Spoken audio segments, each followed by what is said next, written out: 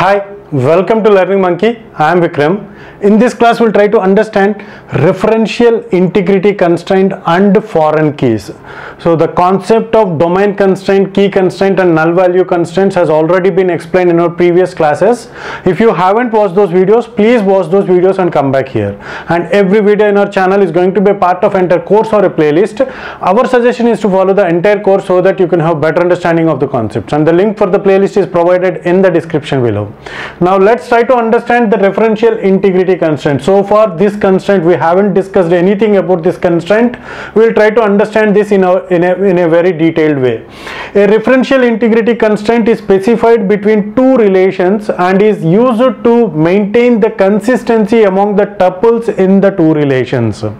So far the constraints, domain constraint, key constraint and null value constraint, these constraints are applied on a single relation or a single table. But the referential integrity constraint is always applied between two tables. So this discussion we have already made. So this employee and the department table has been created. In our previous videos we have created those tables, but this relation has not been established. So the discussion has already been made. So this is a department table, and a referential integrity constraint is always maintained between two tables. Here this D number is referencing the values in this column or referencing the values in this column. So in the column of this table. So whenever such kind of references are made, so that kind of constraint is what we call it as a referential integrity constraint, and this referential integrity constraints are maintained to bring the consistency among the tuples in these two relations. So what kind of consistency? What kind of consistency is here the primary key for the employee table is SSN and the primary key for D number is department is D number. Now what I will do is I will try to insert another row in this.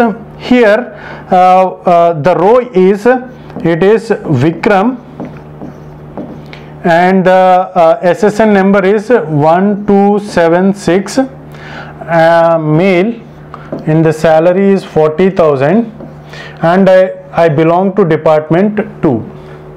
Now is this insertion a valid or a consistent insertion? Try to think of it. Try to think of this insertion. So is this insertion that I have recently made, so is it a consistent insertion? No, it is not a consistent insertion. Think of this value 2.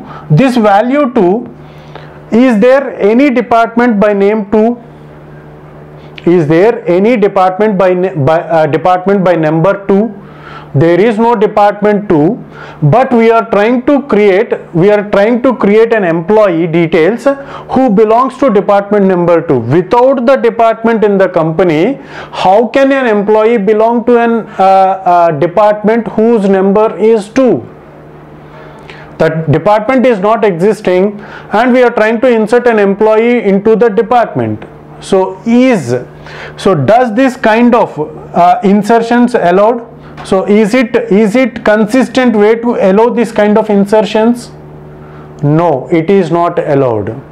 So what we have to do is an attribute which is referencing the other attribute in another table, so then there exists a relationship we have already discussed. And one more point important point to understand is we are trying to establish a relationship between these two. So the attribute to which this attribute is referencing is always going to be a primary key, because every attribute, every tuple of this attribute every tuple of this table should be uniquely identified.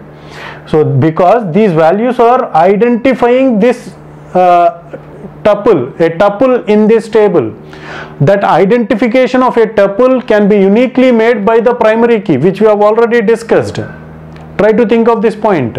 If an attribute is referencing another attribute in another table, means that attribute should be a primary key. otherwise there is no relationship. And these referential integrity constraints are made by using foreign keys. Primary key we have seen, foreign key. So this is the foreign key.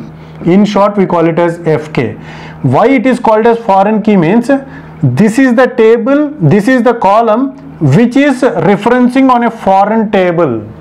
A table which does not belong to this, a column which does not belong to this table. Understand this point. So these referential integrity constraints are established by using foreign keys.